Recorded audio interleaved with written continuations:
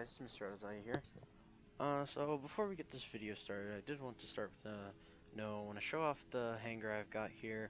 This is obviously, I can't just abruptly show this. This is my first ever video, and I just want to, talk about that. So I'm going to actually be putting a little bit of effort into actually, editing this video. I haven't really messed with editing software too much before. I managed to get an intro and an outro. If you've probably already seen the intro, seeing as that comes before the video. I'm gonna do, minor editing to this. I'd mostly just like to do whatever just makes the video look okay. I haven't really got a script because this is gonna be live gameplay. It's just gonna go however it goes. And with that being said, here is my hanger. This is my main account on my iPhone. My Champion League hanger. I have all of these. Here is my pilots. The Leech pilots have the same things on them, and the Arjun pilots have the same things on them, and we also have this one Phantom pilot here. So I run mechanic on basically everything, and just those generic abilities that help you out when you're in a pinch. And yeah, I also have here my Ming Titan. Like, subscribe if you want to see some videos with the other Titans. I also have won an Arthur from a giveaway. I was very lucky, and I've played a couple games with it. It's pretty strong. I was surprised. I was really surprised to see that.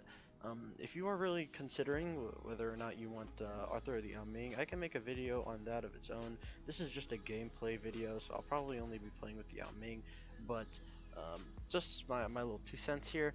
I do think that they're both great bots. Before I had the Arthur, I really just thought that the Ming was supposed to be, superior in every way, since it's the, more expensive premium flagship bot. But they really both are quite strong, and I could respect that. They're pretty respectable. That being said, Arthur is mainly a damage taker, whereas Ming is a damage dealer. And as if you can see my hanger, I'm mainly into doing damage and less into tanks, because most players who play tanks will use something like a Fenrir, which I actually do have one. So this is my hanger. If you guys would like to see any videos within showcasing any of these other bots, or even some bots I don't have, I'll make them in the workshop eventually, because I do want to have a collection of most bots. But I could run an all dash hanger, all dragon hanger, all that weird funky stuff. I've been just wanting to experiment, see what I could do. But this first video, it's just gonna be a generic little video. I'm gonna play 1 or 2 games and see how things go with these. So I hope you enjoy this. Alright, here we are. We've loaded into a game of domination. Just see what my teammates are running. We've got another Phantom and a Blitz and a Fury. And one of us hasn't spawned in yet. Let's see, who are we fighting against? Okay, so, this is the first match loading in. Luckily, we're not against like one of those death squads of maxed players and stuff. So I can hopefully get some pretty decent, footage for you guys. So, I'm pretty sure that the other Phantom is probably rushing the middle. Or one of the guys from TD. I'm going to actually rush this left side since nobody's really protecting it. Put some pressure here. It seems one guy might notice me. Oh no, he doesn't. So I'm just going to take this, and then I'm going to circle around and take their other beacon as well. This is really some good gameplay I'd like to show off with this Phantom.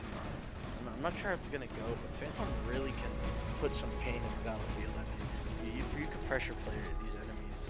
They're currently probably beating us quite a bit, but we just can bother them a lot. They're coming back here in the back lines.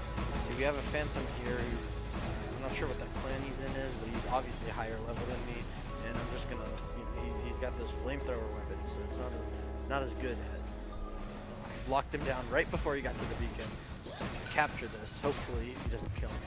So yeah, you can really harass players like that a lot. I love that about the Phantom. It's really a fun bot. Most of the time the bots that are in meta are just like right there to the point. It's invincible. It's this. It does that. But like specifically, Phantom is one of the more fun bots in the meta. I really enjoy it. Now we have here Aljun, which I also think is quite fun. The dev stream they mentioned, people actually voted that Aljun is everybody's favorite bot of 2019, or 2019. So, you know, what is your guys' favorite bot? You can leave that in the comments. It'd be pretty cool. I do really like basically every bot. I specifically love the dragon robots. If you saw in my hanger, I actually have every dragon robot, at least one of them. I got 2 Aljuns, 2 Aguangs, 1 Ming, and 1 Alkin. The Alkin isn't that good in Champion League, but the other ones are pretty powerful. So it is definitely an interesting bot. Okay, so here I'm running actually Shield Breaker on this, so I can counter Ares and such. But that was a Pursuer, and he had Stealth, so I wasn't really able to do much against him. But our teammate probably has anti-stealth there. So let's see what this guy is in. He's in a Mender, it looks like. I just saw his arm sticking on the side there. And I'm going to pressure this beacon, because it looks like we're kind of, you know, we're not holding as many beacons as I'd like to be. So I'm going to come back here and see if I can take this. This Mender, I'm going to, you know, it seems to be probably a lower level Mender, because I really am shredding him. Okay. Oh shoot, you have a Falcon here. I seem to be, oh, I thought that was a traditionalist. I'm really low on ammo though, so I don't know if I'm yeah, but I did some damage there, but unfortunately didn't expect that Falcon to be coming around. I just saw the Mender and thought that I'd be able to take him out. Let's see what we have here. A lot of people had been hating Titans, but recently with this new big Titan buff made them a lot stronger. They've got a lot more health and such. Currently I seem to be fighting players that are much higher level than me. And that guy just ripped through me with his Avenger. Let's see, we have another Ming here. I'm gonna assume he's probably also way higher level than me. He's really ripping this out doing up. So I'm actually going to do the strategy of hiding behind this wall and shooting. Because Titans are extremely tall, which, so for basically every Titan but the Kid, all of their mountain weapons, or their strongest weapons, are mounted on top, and they can easily shoot over buildings and stuff to avoid taking damage. It's basically the good old corner shooting meta all over again. Now, it seems we've got Spectre here. I'm going to heal and fly. This is probably a bad idea, but I just wanted to get a little bit more damage on this Titan before it goes down. My other heavy weapon is broken off, so I had to fly up to get a little bit more damage there. Now we're in a Leech. I was gonna go for that beacon again, but it looks like one of our teammates beat me to it. I'm not gonna start yelling "comeback" yet because we only half got that middle beacon, but it looks like they killed the person that was there. Now here, another thing I'd like to talk about is Sharpshooter is a beautiful skill. I absolutely love this skill with all my heart. Really helps better. Like, that guy's really high level. I need to check him out after this game maybe because he's pretty. That was the same person who's in the Phantom. We're fighting some pretty high level players here. That guy, it's pretty interesting. Those top weapons on all of the Titans have this really cool feature that you can just go through damage resistance. But like, dang, that guy just turned my Legion for an ashes. Pretty powerful. Let's see what we got here. So, just gonna take this beacon back. I don't know for how long, but hopefully some amount of time. Is this another Ming over there again? The mofo guy. That mofo guy and what's it called? The other guy who killed my Leech. They are really high level. This guy is currently flying, doesn't want to go down, so I'm able to do quite a bit of damage to him. Now, this Leech is probably, this Leech is definitely going to take me down. I'm going to stop shooting him because I don't want to rip my teammate up, but those guys are high level.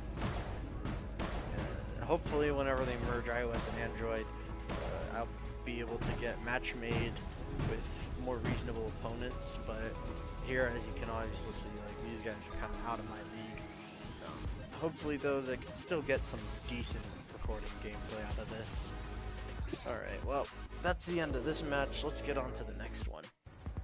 Alright, here we are. We've come into the Moon map, which happens to be one of my favorite maps. I really do like this map here. It's a very nice close quarters map with lots of cover and stuff, and it's really interesting middle beacon. You can have just fights that don't actually happen, since you'll just have the one person on top contesting it with a person on the bottom and they can't fight. It's pretty funny when that happens sometimes. Okay, so generally, whenever I spawn on this side, my playstyle will be to try to come around here and see what kind of damage I can do. Now, oftentimes, oh, there's another person from the Hood clan. Oftentimes, we'll get like a person there gets there before me, so I would have to fight them, and they would have high ground. This time, they were a little bit slow, so they can actually come around here and sneak attack. I gotta heal up because that guy, he's got some pretty nasty pulsar there, pulsar specter, so he really ripped me apart. But I'm gonna now loop around this way, and if we don't already have this beacon, I'm gonna attempt to take it. We were almost four-capping them there. Now there's just three. Me and this Loki seem to have the same idea, yeah. Oh, I absolutely love this Loki setup. Like, it's not that it's especially amazing, but that is so sexy. Look at those green weapons on the green robot. Oh, it's so nice looking. I absolutely love that. Alright, so this is the same Hood player with the high-level spectre. We got those pulsars. Now this guy is pretty interesting. I really don't... Oh, okay, so my anti-control was able to proc there, so now I can go in here with a little bit more confidence that I won't get my damage minimized. But that Raker, I really do like Raker. It's an affordable bot. It's its ability is pretty powerful as well. You'd be kind of surprised just to see how well you could do with Raker, even though it's like one of the more affordable bots. I know a lot of players like to use Raker against Leeches, because you can like suppress that Leech as long as you can get through its anti-control, which is it's a really fun thing. I think it works best with lockdown weapons personally, like Halos and the Coronas, or not Halos and the Glory. But a lot of people like to play longer range setups on it, which is probably a good idea.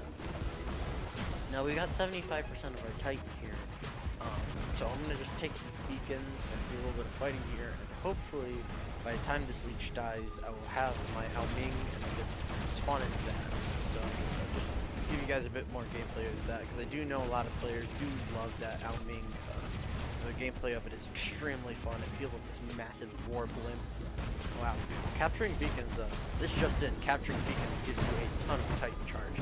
Like, that was one beacon. It took me from 75% to almost 100%. This second beacon just topped me off. That is pretty nice.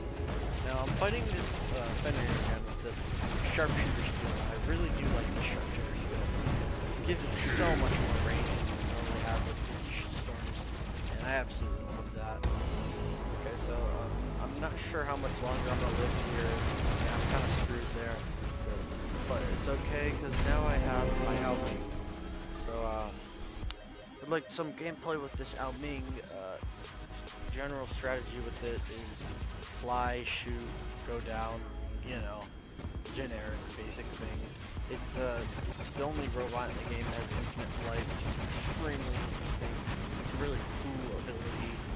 I absolutely love this ability. It brings me back to when I used to have a hover. I did end up selling that hover a while ago. Dang, it was really fun to play like that. Now it's just like hover, instead of just a long flight, it's an infinite flight. That is cool. So now you see this Aljun is like the bane of Titans in general. Not just like not just this Titan. Specifically like all Titans. Oh, Aljun absolutely murders them. But with this Titan, what you can do is oftentimes you could just land and take much less damage, and it will allow you to you can then go fly up and then get the Aljun when he's landed, so you won't have to stop. So we have a few Spectres here. This one seems to be running from Storms, I believe, and he's doing a lot of damage to me, so I'm actually going to just peek him over this. He won't be able to hit me. Okay, so I'm going to heal up. Spectre, I don't want him to jump, so I'm going to try to take him out like this. So, normally, this Titan is really good at taking out the kid Titans. I'm low on health here, so that's not going to do as well. unfortunately, but I thought I'd be able to save myself and just corner shoot, or top shoot, but and when I wasn't able to. Anyway, let's see what we have here. We've got just, we got a Loki. This Loki's been alive for a while here. I wonder if I can hit him a little bit. Hit him on my way up. No, not really getting much hits on him. Seems maybe I knocked out one of his weapons. Okay, so I'm not gonna land down there because that Fenrir is gonna do a lot of damage. That Loki, I see he opened his weapons, but I want to take down the Fenrir. Now I'm going to just looks like I got that one. I thought I didn't get him there, but I still had a couple of Avenger bolts that were traveling. Okay, maybe I'll be able to. Come on! Ah, just barely. All right, that Wonder Worker ability completely saved my life there. I absolutely love Wonder Worker on these things because it will save you so damn much. So I'm gonna land up here, take a height advantage on him. Maybe, that's an exit guy. He's got some really high level guns on him, so I wasn't able to finish him, even though we both had really low health. Those shredders do quite a lot of damage close range. So I've got my other outgen here. I see that hood guy. I want to 1v1 him because we hood guys really are at each other's necks sometimes. So I'm actually gonna go fly over to him. He seems to be like in an Ares or something, but I've got shield breaker, so I can take him out anyway. He had a shield, but it seems the shield is down. Oh, okay. I can actually aim through the ground. Oh dang, whoever that was died. But I was able to aim through the ground and hit this Loki. There we go. I was still able to aim at that guy and get the Loki. That's a very interesting strategy. If your enemy has stealth, you can usually aim at one of their teammates behind them and still hit them. It's really fun thing to do there. So Loki really has to stay on the move. That Loki seems to go AFK at a pretty bad time. Okay, so I'm gonna just take this last beacon. I think we basically won this game. Definitely went a lot better than last game, that's for sure. The pursuer seems to. So I'm gonna do another one of these little cheeky tactics. I'm gonna try to hit that pursuer from the under here, between this Titan's legs, like that. Take him out. That exit person's got a lot of bots on him. I don't really know which bot this is, so I'm not gonna go attack just until I find. I can see which bot it is. Who is it? What's he in? Oh, okay. Oh, well, it's a mystery. We'll never know. So, you know, there's another game, and I think I'll play one more game before I call this a day. So, I'll see you in the next game. All right. So here we seem to have spawned in the Dreadnought map. So me and this Loki. Well, I think this might be the same Loki from last game. I can't see his name because he's in stealth, but I really do like this setup. Gotta say again, that this is an amazing looking setup. This whole rhymes on the Loki, sinister rhymes specifically. I actually wish I got 3 sinister rhymes just so that I could do this. But we do have the Christmas event, so maybe I'll get lucky and get another one. I only have 2, but like I would honestly run a Loki just because of how nice that looks. And actually, it is. I'll take back what I said previously. This is a pretty effective setup. Having 3 quick burst weapons that you can unload all of your shots and then just put all the weapons away and go back to stealth. It's a pretty fun setup. But Loki honestly just gets really he gets in trouble when it comes to anti-stealth players, as anything in stealth really. Okay, so we have here 2 guys with some pretty high ranking weapons. That Loki just got absolutely ripped apart by that Phantom. I was luckily able to lock down that outgun while it was in its ability, but it seemed to kill me anyway. These guys have got some maxed gear. I do hope that these games could at least have a little bit of insight as to, how it's like to be in these lower champion leagues where you're not as high level as everyone around you. It does require a lot of thinking outside the box and playing differently, a lot more strategy because, for the most part, part, basically all of these players will just beat you in a direct line. It's like, except for this guy. This guy seems to be a pretty outdated setup. You know, for the most part, you have a lot of players just super high level. So if there's somebody, Vox Watermelon Man, I'm pretty sure that guy has like, had some videos of daydreaming. So it's definitely something to make sure of. It requires you to take many different playstyles when you're getting against squads of players that are way higher league and stuff. I did want to at least proc this guy's last stand. A teammate was able to do that though. But I ran out of ammo, so that does kind of suck. Last stand is something that definitely impacts how you play in these high leagues. Last stand is really it's just a part of life at this point. I really do not like the last stand module. I wish it wasn't introduced. I think it's too powerful. Same thing with phase shift. Even though I'm using it, it's become a necessary module, which really sucks to know about. All these modules that make you invincible, all these abilities that make you invincible, they're not, it's not fun. I'd rather have, even these abilities make you like near invincible. Lots and lots of, lots of those, defense points, and resistance and such. It's just, really takes away a lot of the original game called the corner shooting, fun stuff. And now it's just kind of, use your invincibility abilities, and whoever's the most invincible wins. Whoever's the most leveled wins. This isn't really meant to be just a big talk about a lot of the policies and stuff of this game. I do generally still enjoy it. Of course, that's why I make videos on it, but it is something to think about if you're in my situation at these high leagues fighting against these high league players. I do hope that at least Pixonic will be able to fix this matchmaking quite a bit whenever they merge Android and iOS, as well as like these lag issues. This Phantom teleporting without using his ability is pretty ridiculous. A lot of the lag, a lot of those problems that we have been stressing for a while now. But with that being said, I do hope I'm at least capturing some sort of enjoyable gameplay, enjoyable commentary, and if I do decide to put music in the background, tell me if you like it. Although I don't know if I will, because whatever, copyright, bullcrap, that stuff. Royalty-free music generally sucks. A lot of the royalty-free music though I get from 99 Lives. That royalty-free music really, it's pretty nice. So I used actually one specific song, 99 Lives, by description for both my intro and my outro. I just use different parts of the song that I think fit the intro and outro more. And that's how it works. So here we have again the Bane of Titan, the outro.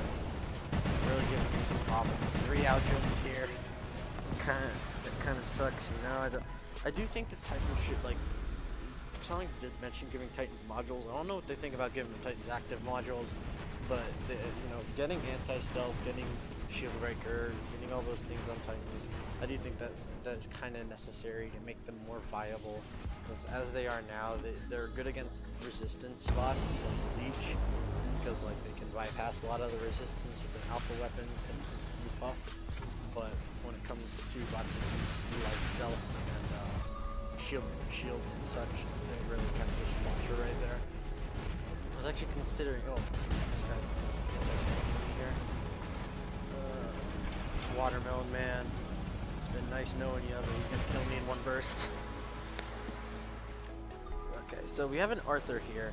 Now, I do like the Arthur, as I said in the beginning of the video. I've got one too. I might record some videos with it, but the Arthur is certainly a fun robot.